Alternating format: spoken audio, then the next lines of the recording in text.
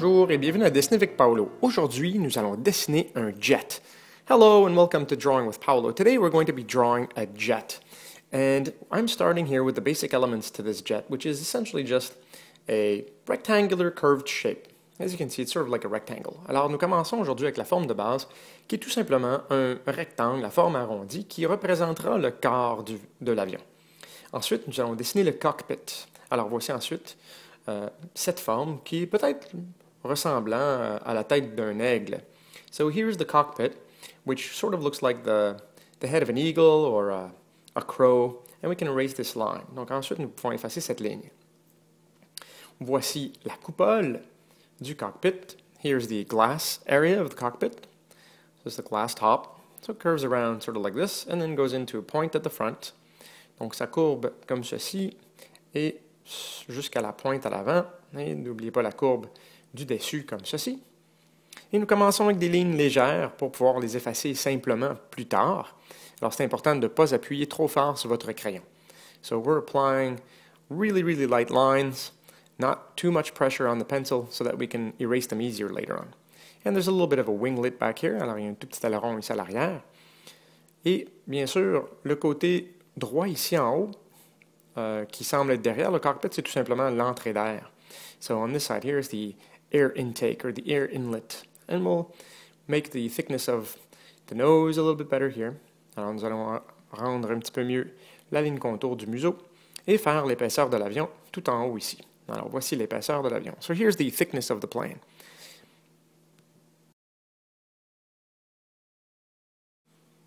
OK, alors voici les moteurs à l'arrière. Here are the engines in the back, which sort of attach to the wing on this side. Donc, ces moteurs s'attachent à l'aile arrière.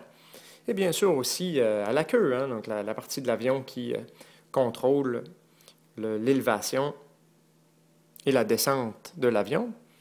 Donc, here's the rear wing, or the rear tail section.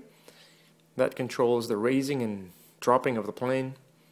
And here's the upper one, or let's say the right side, which attaches to the wing. Donc alors, on peut effacer les lignes qui sont plus nécessaires. Et nous complétons notre illustration. Voyez-vous, cette ligne doit être à travers, de bord en bord de notre avion pour savoir à quel point l'aile doit s'attacher à l'autre côté. So the rear line needs to be parallel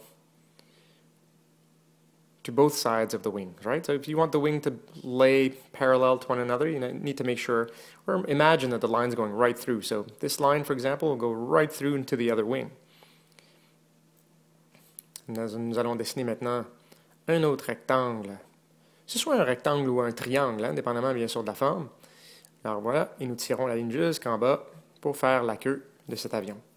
So this shape here represents the tail section of the fighter jet. And we're going to draw another one right here. So it's just a little triangular shape again that sort of looks like a rectangle. You have to know that everything you draw, everything in life, is based upon basic geometric shapes. So this plane, other than the nose, is essentially all rectangles and triangles.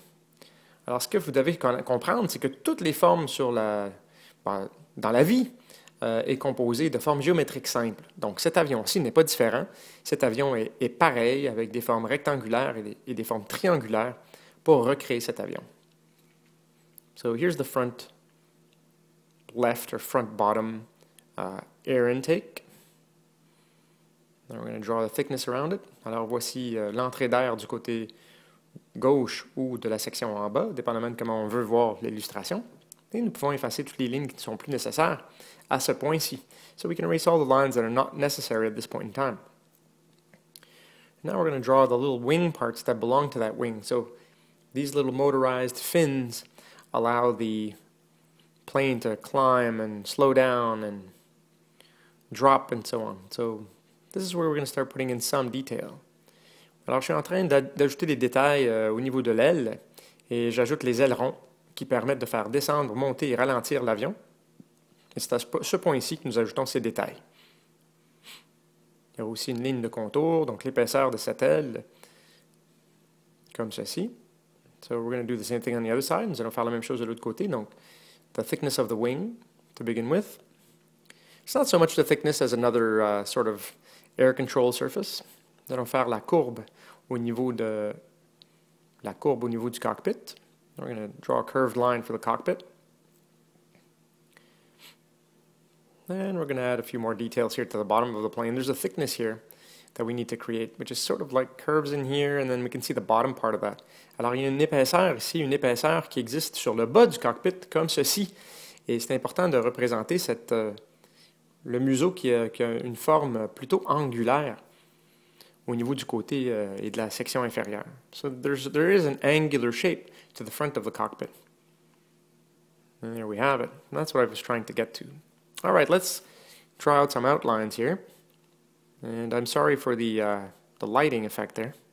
Je m'excuse de l'effet de lumière. Lorsque mon bras est dans la caméra en entier, ben, la caméra change de contraste et puis on voit un petit peu moins bien le dessin, mais je vais tenter de corriger ça avec mon bras. So when my arm is in the way, you can see the contrast change on the camera, so I apologize for that. I'm going to try to keep that in check for the follow-up. So let's color up this whole wing section. Nous allons colorier toute la surface de l'aile. Et je vais retracer les lignes de contour pour que ça soit plus sombre. I'll retrace the outlines here as well. Nous allons retracer les lignes de contour ici aussi. Voilà. Lorsque je suis satisfait avec mes lignes, je les retrace et j'efface celles que je ne veux plus. When I'm satisfied with my lines, I retrace them and I erase the ones that I don't want. There's a little bit of a detail here going in the tail section. Un petit peu de détail ici au niveau de la section de l'aile ou de la queue arrière. Alors aujourd'hui, pour être très spécifique, nous dessinons le Raptor, l'avion de chasse américaine qui est le YF-22. Un avion qui est vraiment, vraiment beau. Alors, c'était une demande spéciale de me recommander, disons qu'il y a plein de gens qui voulaient avoir un avion de chasse. Alors, j'ai choisi le YF-22, donc le US Raptor. I've decided to draw the Raptor today, the YF-22, which is an awesome looking plane. And I had multiple requests about fighter jets, so I decided to draw this one. Of course, you can take this jet design and modify it to make any other jet if you like. I mean, the drawing technique is the same. So just figure out the different shapes that you'd be using for your plane and draw it in the fashion that you want it. So, you know, if you want to draw a different kind of jet, F-16 or whatever else, you can use the same techniques. Alors, vous pouvez prendre cette technique et dessiner n'importe quel autre jet ou n'importe quel avion de chasse en utilisant exactement les mêmes dessins fondamentaux ou idées fondamentales pour vous donner un coup de pouce là, à dessiner un différent avion. Alors voilà, je retrace maintenant le contour des ailes arrière, de la section de la queue comme ceci. I'm retracing the outlines and coloring this in. Now, there's a problem here. Now, I want this tail section to be a lot darker than this one. Donc, je veux que cette section-ci soit beaucoup plus foncée que celle-là. Et donc, j'aurai à la colorier peut-être plusieurs fois, mettre plusieurs couches de crayon par-dessus cette surface. So I'm going to be coloring this over and over again because I want this nice and dark. And I'm going to speed that process up a little bit so that you don't have to wait after me to do your own drawing. This is a 30-minute video today, so that's why I'm accelerating certain parts of it. Alors, j'aurai à colorier plusieurs fois cette section et j'accélère mon processus de coloriage parce que bien sûr, je ne veux pas que vous soyez obligés de regarder pendant 10 minutes du coloriage. Alors, la vidéo fait 30 minutes totales et ça c'est en incluant bien sûr les éléments que j'accélère en ce qui concerne le coloriage. Imaginez, ça serait une vidéo d'1 heure puis ça serait beaucoup trop long à mon sens. This would be a drawing that would be taking up too much time if I didn't accelerate certain of these portions. Now, what I just colored in is the drop shadow from those wings onto the plane's body. So we'll erase this line. Alors, ce que je viens de colorier, c'était l'ombre que porte la queue sur l'avion. Donc, cette section-ci, c'est l'ombre que porte la queue sur l'avion. Et cette même ombre ira se projeter sur l'aile gauche, donc sur l'aile en dessous, comme ceci. So this shadow will also project itself onto the bottom wing or the left wing, if you prefer. So I'm going to color all this stuff nice and dark. Je vais colorier tout ça ici très sombre aussi. Et cette section-ci peut-être un petit peu plus pâle, là, parce que c'est une couleur différente, peut-être en dessous de l'aile. Et je vais ensuite tirer une ligne sur l'aile gauche pour faire en sorte qu'on puisse représenter cette ombre. Donc, ce qui donne le réalisme à notre avion de chasse. So I'm going to trace this line which represents the shadow which is projected onto that wing and which gives much realism to our drawing. And of course here are the winglets once again, or the wing control surfaces that I'm going to add to this wing. Alors j'ajoute les ailerons à l'aile gauche, comme ceci. And we're going to color that in nice and dark. C'est un colorier très foncé, très sombre, en laissant une petite ligne blanche. We're going to leave a little white space there, and that's to give us the illusion that we can see through that wing a little bit because of the bend in the winglet. Alors, en laissant un petit espace blanche, c'est comme si ça donne l'impression qu'on peut voir à travers la surface de l'aile, et ça fait des morceaux détachés, si on veut. Plutôt que toute une aile massive, ben, on peut comprendre qu'il y a des morceaux différents qui composent cette aile. All right, we're going to color all this, retrace the outline here. On va retracer la ligne de contour et colorier la surface complète. Let's color this in. All right, now remember, if you think I'm going too quickly, please use YouTube or my website to its best advantage, which is to pause, rewind, and fast forward this video as you need. Because, yeah, I do draw rather quickly, I'm used to it, but I can't slow it down too much. I want to save some time here and show you how to draw a fighter jet.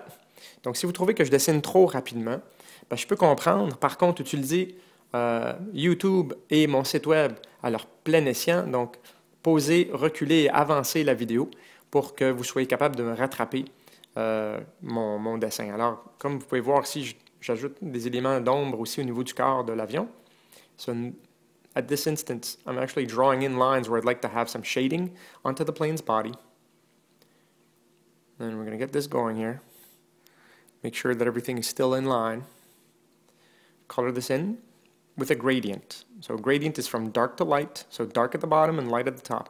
Alors je colore tout ceci avec un dégradé.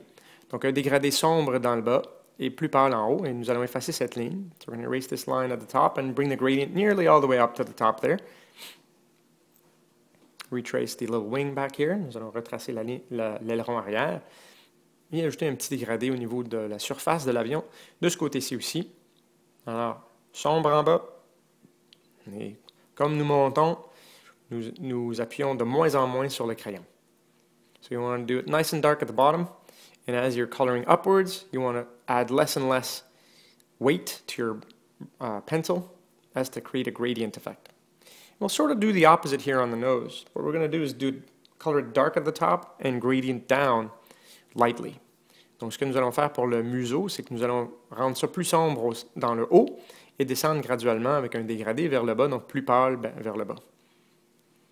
C'est un effet de lumière, un genre de jeu de lumière que nous faisons pour que ça donne l'impression que le soleil soit vraiment du côté droite, peut-être à la même hauteur que l'avion.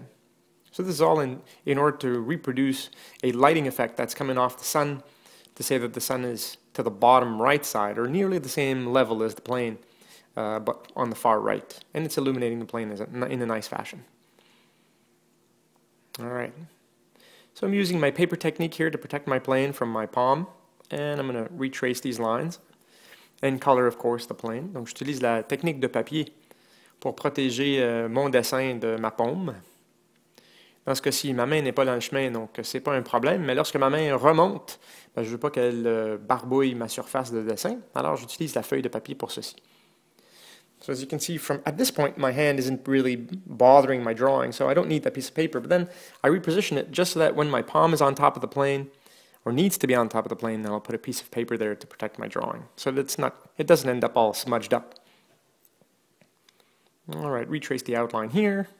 Nous allons redessiner la ligne de contour ici. Une autre ligne comme ça. Une autre au centre. Another line here in the middle. Use the paper again. And we're going to add more trace lines here for the tail section. And it goes all the way to the thickness of the plane.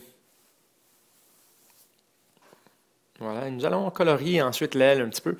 Je veux que rien au niveau de l'avion reste blanc. Donc c'est important que l'avion en entier devienne un genre de gris pour que ça fasse un beau contraste avec la feuille blanche arrière. So in this case, I really don't want to leave any gray area, any white area, pardon me, to the plane. I want to make sure that the whole plane is sort of a gray tone so that it can detach itself from the paper in the back. All right, this drawing is coming along. Ce dessin est en train d'évoluer très bien. Alors, nous allons maintenant colorier l'aile un petit peu plus. So we're going to add some coloring here to the wing. This is real time, this is not accelerated. Ceci c'est en temps réel, je n'accélère rien, mais bon, plus maintenant, j'accélère. Je vais sauver un peu de votre temps. Vous savez colorier, c'est pas un problème. Alors, on colore l'aile en entier avec un beau ton de gris uniforme. We're going to color the whole wing with a uniform gray tint, while leaving the front control surface a little bit brighter. Donc, nous allons laisser la surface entièrement à droite de l'aile de droite, un petit peu plus pâle. Et ici, une petite entrée, j'imagine, je ne sais pas à quoi ça sert, en fait, c'est pour de l'essence, qu'ils la mettent sur le haut de l'avion, c'est possible. I don't know what this little hole that I just drew is for. I'm pretty sure it's for fuel, and that's where they would fuel up the plane. But usually fuel goes into the bottom. So if there's anybody out there who knows how YF-22 jets are fueled, hey, let me know. I could probably look it up in YouTube anyway. So by the time you answer this, I'll probably know by then. Donc s'il y a quelqu'un sur YouTube qui sait à quoi sert ce trou sur le YF-22, le Raptor, ben, dites-le moi. Mais c'est sûr que je peux le rechercher moi-même sur YouTube. Donc, il y a des grandes chances que j'ai déjà la réponse par le temps que vous me répondez sur YouTube.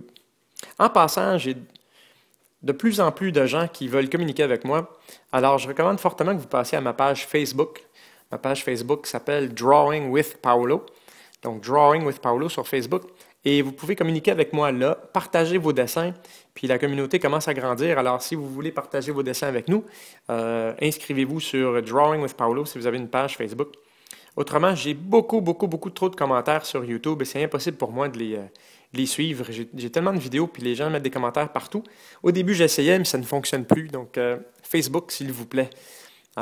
So what I was just saying in French is that if you want to communicate with me or share your drawings, the drawings that you've drawn or stuff that comes from my illustration, please go to my Drawing with Paolo Facebook page. And so Drawing with Paolo is a great place where the community is growing and you can share your pictures with us, your drawings, you can post them there online. And I highly recommend it. I can't answer all the YouTube stuff anymore. It's just impossible. I have too many videos and I have to go to each page to answer them. So it's much more efficient now if you go to facebook.com, have an account, and log in and find Drawing with Paolo. And it'll be a pleasure to answer you there. I have one place to find all that stuff and it's a lot easier for me. So I appreciate it and welcome aboard if you're already there. Nice to have you. Donc si vous êtes déjà sur Facebook et Drawing with Paolo, ben, bienvenue et je suis heureux de vous avoir. Autrement, c'est pas nécessaire, hein? Vous n'êtes pas obligé, loin de là. Mais si vous voulez communiquer avec moi, c'est plus simple. And you don't need a Facebook page and you don't need to communicate with me, but if you want to, it's much simpler through Facebook. So now, as you may have noticed, we're adding a few details. Donc, comme vous avez pu remarquer, nous ajoutons quelques détails au niveau de l'avion. Alors, nous ajoutons des formes sur l'avion qui sont de différentes couleurs, qui représentent, j'imagine, des endroits de soudure, donc, ou la façon dont ils ont assemblé le châssis de l'avion. Alors, c'est ce que ça donne, ces petites formes individuelles. So, what I'm adding here are little details which are sort of like different shaped patches on the plane, and it's probably the way in which they assembled the plane. So, either welds or welding patches, I'm not sure, but I'm just putting in stuff to make it look like it's assembled in a few different patterns on the jet. Then we're going to color this whole end here. Nous allons colorier tout le côté droit supérieur. Comme je mentionnais, je veux qu'il n'y ait presque pas de blanc du tout sur l'avion. Il faut qu'il y ait une teinte, peu importe, partout sur l'avion. On va faire le contour du cockpit comme ceci, d'un gris sombre. Contour the cockpit here with a nice dark color. And the bottom section, or let's say the left side and the bottom side will be darker, and we'll leave a little white space at the top to give it some 3D look to it. Alors, je vais faire en sorte que la partie inférieure gauche du cockpit a l'air plus sombre pour que ça donne un effet 3D. Et bien sûr, l'effet du cockpit, il faut que ça ressemble à de la vitre. Alors, voici la forme que nous allons colorier en entier très foncé. Here's the shape that we're going to color very dark on the cockpit. And this will give it a nice glass reflection look. This little triangle here, we shouldn't go beyond that. So from this top part, we're going to go all the way down and make it nice and dark. Alors, de cette section-ci arrondie en haut, nous allons descendre jusqu'à la ligne que j'ai tracée. Et nous allons rendre tout ça très sombre, mais ne pas dépasser, on ne doit pas dépasser cette ligne-ci triangulaire. En dessous de ça, ce sera plus pâle. Et ça donne des beaux effets de reflets de vitre. So these little lines here give us a great look as far as what glass may look like. I'm going to make it a little bit darker. Je vais rendre ça encore un peu plus sombre. We'll add a little curved triangular line here. Une petite ligne courbée triangulaire ici que nous allons rendre très sombre. Puis après, un petit peu plus à gauche, nous allons faire des lignes courbées aussi qui sont plus grisées, si on veut. So a little bit more to the left, we're going to draw more curved lines, but that'll be lighter and darker and lighter in tone, grayer in tone is what I meant to say. Here as well, leave a little gap every once in a while. It makes it look like a nice reflection. Nous allons laisser un petit espace de temps en temps entre ces lignes pour donner l'effet de luminosité. Et je vais effacer la petite ligne ici que j'ai faite en noir. So I'm going to erase this little line here that I colored out in black just to give an idea of a highlight there. Alors, le but, c'est de faire l'idée de reflet, parce que de la vitre, bien sûr, ça reflète l'environnement. Et donc, nous colorions comme ça des lignes de ton gris. Coloring like this, gray tones, gives it the idea of glass and reflection. Alors, ça me donne l'idée de reflet et de vitre de cette façon-ci. Ah, ben, ça avance très bien. It's moving along great. Hopefully, you're following along and drawing along. If not, that's fine too. You may just enjoy watching. That's perfectly all right. And once again, this is another special request. I have not yet opened requests for additional demands. I just have still too many drawings to complete. But when I do open up the floodgates, then you will know through my Facebook page and Twitter. So if you're following me on Facebook and Twitter, you will find out when I am opening up those requests. Let's add a little reflection on top. Nous allons ajouter un petit reflet ici sur le haut du cockpit. Ce que je disais en anglais, c'est que je ne prends plus de demandes spéciales pour le moment, tout simplement parce que j'ai encore trop de dessins à compléter. Je pense que j'en ai un autre 20 quelques à faire.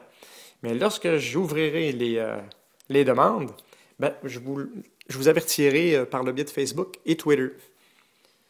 Donc, je dirai tout simplement, OK, les demandes sont ouvertes, faites-en, mais pour le moment, je n'en prends plus. Si je continue à en prendre, je pense que je serais rendu à 200. Puis imaginez, c'est un dessin à peu près par semaine. Je finirai jamais. Ça me prendrait une éternité répondre à tous vos demandes. So imagine if I were to keep the requests coming in, I'd be up to 200 requests, and it'd be impossible for me to complete these, as I make about one a week or so. So 200 weeks, that's a long time. All right, so we're just adding a few details here to the plane, different shades and tones to show that this plane has been used. You know, it's not brand new out of the hangar. So I'm adding shades here and there, just to give it a different used look. Ce que je fais, je dessine maintenant, je colore des ombres, des endroits plus ombragés sur l'aile, sur le châssis, qui fait en sorte que l'avion a l'air d'avoir été utilisé. C'est pas un avion qui vient de sortir de l'hangar. Il a été utilisé, puis on peut le voir ici avec des tons et des gris un petit peu positionnés à gauche, à droite, là, pour donner cet effet d'usure un peu. There we go. And you just put these wherever you want. Donc, vous déposez ça un petit peu partout, là. C'est vous qui décidez où est-ce que vous voulez les mettre. Donc, voilà. C'est des tons de gris qui se chevauchent. And gray tones that are going here, up and down. Oh, I forgot this part here in the back. The wing, make that a bit darker. J'ai oublié ça ici à l'arrière. On rend ça un petit peu plus sombre. Comme ça. Je veux vraiment qu'elle se détache du reste de l'avion. I really want this to stand apart from the rest of the plane, making it nice and black. Coloring that in. There we go. And curving that part a little bit more. Donc, nous allons courber cet endroit-ci un petit peu plus sombre. Avec un petit peu plus de foncé, nous allons courber cette zone. Comme ça. OK. On va ajouter un petit peu de détails ici au niveau du moteur arrière.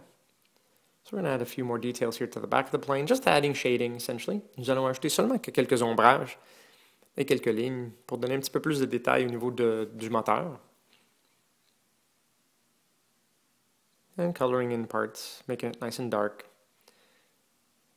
so that each section really shows as being an individual piece. Donc on veut que chaque morceau de l'avion arrière ait vraiment l'air d'avoir des morceaux individuels, puis pas seulement une grosse zone ombragée.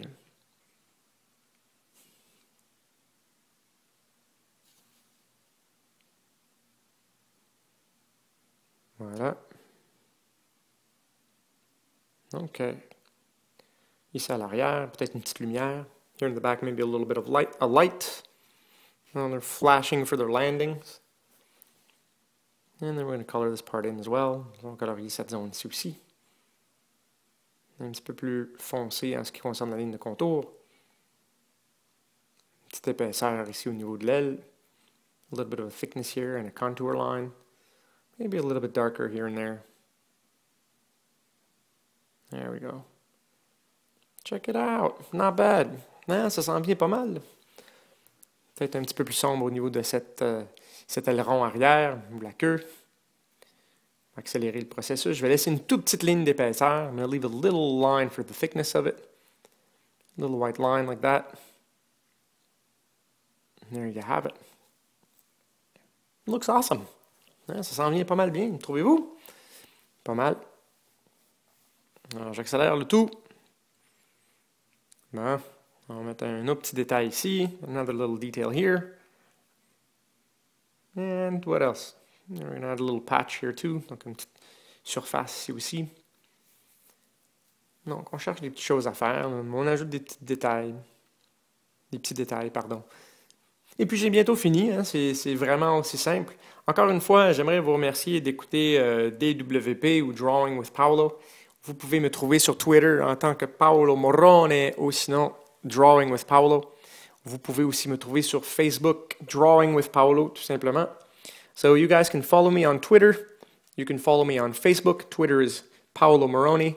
Or, of course, Facebook is Drawing with Paolo. And I hope you liked this week's drawing, Fighter Jet. A lot of people requested it, so there you go. And I hope you can draw this one. If you can, perfect. If you can draw a different plane in the same angle, then hey, that is fantastic. The point to my drawing is just to give you guys a hand, right? So if you can figure out how to draw stuff on your own, that's the whole point to this stuff. Donc si vous êtes capable de prendre cette illustration-là et de le changer pour que ça fasse un avion différent, c'est extraordinaire. Parce qu'en fait, mon but, c'est de faire en sorte que vous soyez capable de dessiner seul. Et le dernier effet, la vitesse. And the last thing that I'm going to do today is the speed lines. Thank you for watching DWP. Merci d'avoir écouté Dessiner avec Paolo. Je souhaite vous revoir la semaine prochaine pour un autre dessin provenant de vos demandes. I hope to see you next week for another drawing coming from your requests. Have a great day. We'll see you soon. Take care. Bonne journée. À la prochaine. Et faites attention à vous. À bientôt tout le monde. Une petite signature. How about a little signature? Last thing. Dernière chose, petite signature, 2013. Bonne journée à tous. Have a good day, everyone.